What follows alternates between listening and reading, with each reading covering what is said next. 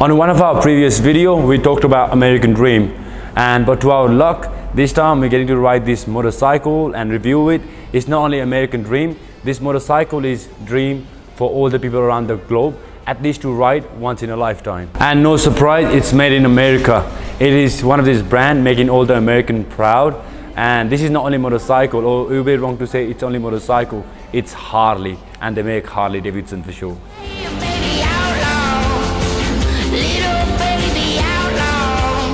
Harley Davidson, when you hear the name, everybody knows about this name already, but you might not know how it started.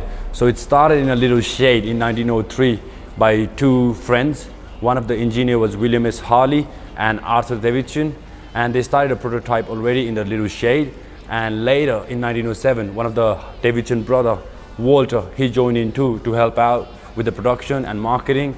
And after that, they started producing this motorcycle. And if you do want to know more about the history, there's this series in YouTube you can watch.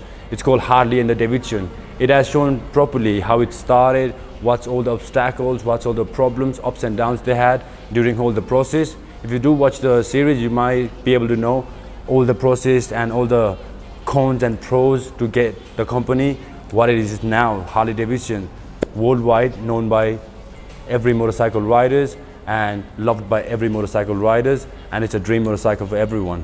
Today we have a chance to review Harley Davidson Iron 883 motorcycle. We are really excited about it.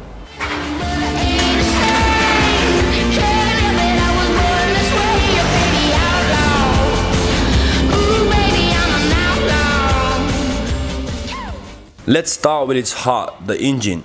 The name itself speaks out loud about the bike being 883cc engine with double cylinder, 4-valve per cylinder, air-cooled, fuel-injected engine, producing maximum power of 50 bhp at 5,750 rpm and 69 Nm at 3,750 rpm.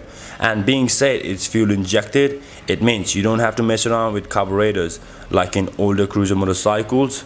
And also company claims the top speed being 200 km/h, which I do feel it when I ride it. Now after the power being said, let's shed some light on its looks, styling and some more features.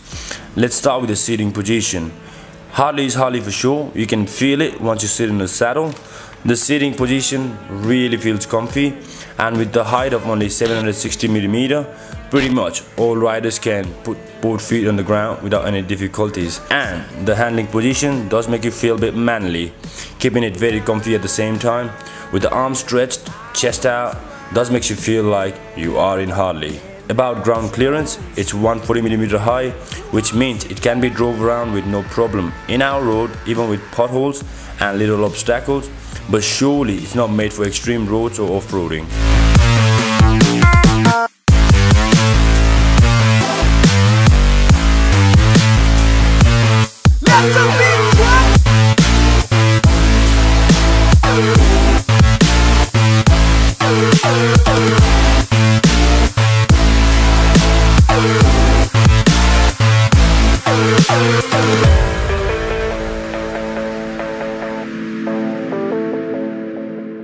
Also being Harley, one of these strong, powerful motorcycle built on mild steel, tubular frame, weighing up to 255 kilograms, which is heavy, and of course it's heavy because it's Harley. Another beautiful thing is the tank. It complements for the bike a bit more to its looks, with the capacity of 12.5 liters, with the Eagle and Iron Shield graphics.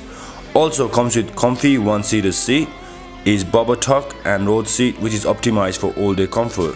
And we all know Harley's a loud, heavy, powerful and performing motorcycle, and that loud but orgasmic sound comes from black staggered shorty exhaust with dual mufflers, giving out signature sound of Harley. H for Harley and H for heavy goes along with this beast head to head. Also the suspension provided are to be the best to make this heavy body work in perfection, with the use of 39mm Showa front forks with cartridge damping technology, along with the coilover preload dual adjustable rear shocks.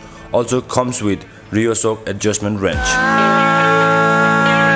I was blinded and I don't see once again. With this amount of power and weight, it needs a very decent braking system to keep it safe, which Harley Iron 883 has achieved with the use of 292mm size disc for both front and rear, with dual piston for front and single piston for rear. To provide this safety even more, thus comes along with the strong and mean looking black 9-spoke alloy wheels for front and rear, equipped with 19-inch for front and 16-inch rear tire. One surprisingly awesome feature is its dash, which displays lots of infos about bike. For example, odometer, speedometer, tachometer, tripometer, stand alarm, low fuel indicator, low oil indicator, low battery indicator, and much more. That's a lot of infos on this little device, so that's pretty impressive. By all this, it's already one good motorcycle, but for the road still needs light, which Harley has used to match the aggressive look of the whole bike with bulb and reflector type headlight with LED tail and side lights. Also comes with a chopped rear fender, adding more to its looks.